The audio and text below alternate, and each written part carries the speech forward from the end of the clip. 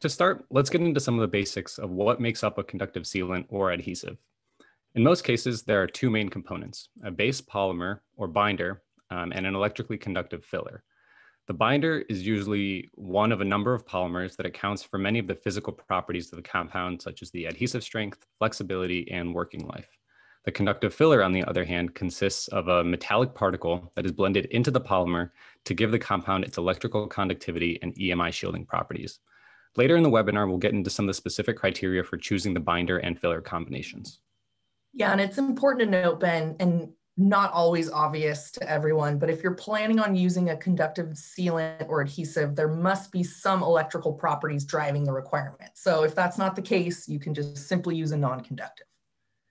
And just as a note, throughout this webinar, you'll hear us refer to electrically conductive sealants, gap fillers, and adhesives collectively as compounds, conductive compounds, or specialty materials.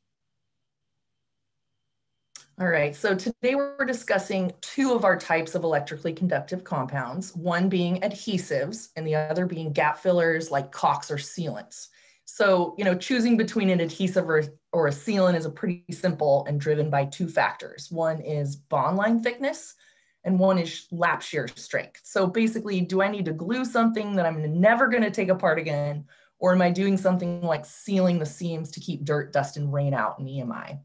And we also wanted to mention that these classifications of what differentiates an adhesive versus a gap filler are very specific to Parker Chomerics. And this is just the terminology that we use to help distinguish products for our customers. So you may have heard it described in other ways in the past, but that's the differentiation we're making today. Here's a graphic for some of the visual learners on the webinar today. Basically, adhesives are used to hold parts in place and typically work in very thin gaps, whereas sealants are used to fill larger gaps between those parts. Sealants may not necessarily be strong enough to act as adhesives, but if used in conjunction with mechanical fasteners like screws, they may work just fine for your application. And in addition, most sealants can be removed using a solvent to soften it up with very limited damage to the housing.